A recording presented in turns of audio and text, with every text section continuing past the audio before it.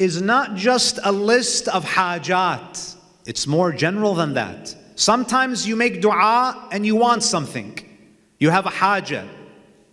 It's a request-based dua. And there's nothing wrong with this. But sometimes you make dua not because you want something, because you enjoy speaking to Allah. You know, many of you, you have friends. Are you a good friend if you only call when you need something? Imagine you had a friend. They only call you when they want something from you. This is not a true friendship. A friend also calls when they want to hear your voice. They just want to talk. They enjoy talking to you.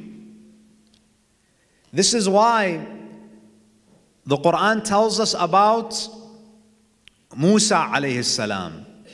When Musa went to that mountain after spending 10 years with Shu'aib on his farm, he was traveling in the middle of the night, going back to Egypt.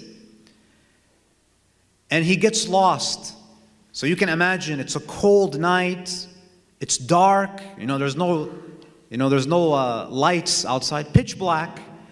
And Musa sees light. He sees a fire on the top of the mountain. So he tells his family that you stay here. I'm going to go and try to get some directions or at least get some firewood because it's cold. So he goes up the mountain. Now you can imagine how scary this is. It's pitch black.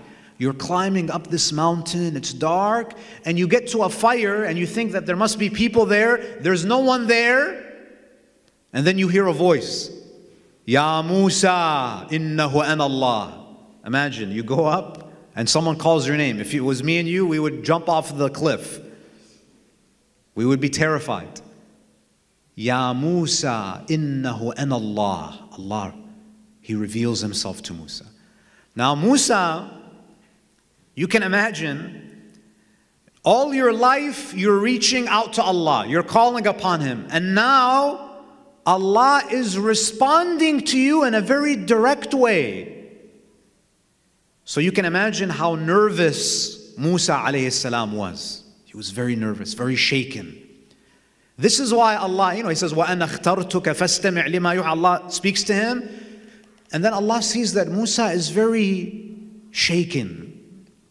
You know when someone is nervous, when you go to a job interview and the boss sees, the hiring manager sees that you're nervous, what do they usually do? If they're nice, they make small talk. They talk about the weather, they ask you about they try to calm your nerves. Allah, He does the same thing. What does He say? It's mentioned in Surah Taha. Allah says, وَمَا تِلْكَ بِيَمِينِكَ يَا مُوسَى. O Musa, what is in your right hand? Allah doesn't know. Allah knows. Allah says, وَمَا تِلْكَ بِيَمِينِكَ يَا مُوسَى. O Musa, what is in your right hand? A very simple question that requires a very simple answer.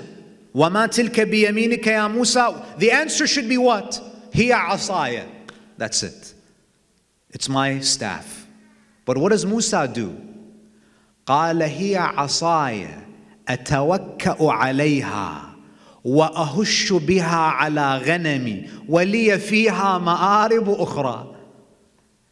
Does Musa give a short answer or does he give Allah a long answer? He gives him a long answer. Musa, he starts to talk. That it's my stick, I use it to lean on, and I use it to crush the leaves for my cattle to eat, and I have other uses for it. The Mufassirin, they ask, why did Musa give a long answer to a question that only required a one-word answer?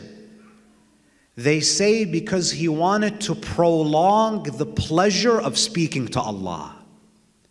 That he was enjoying this communication with Allah. He enjoyed speaking to Allah.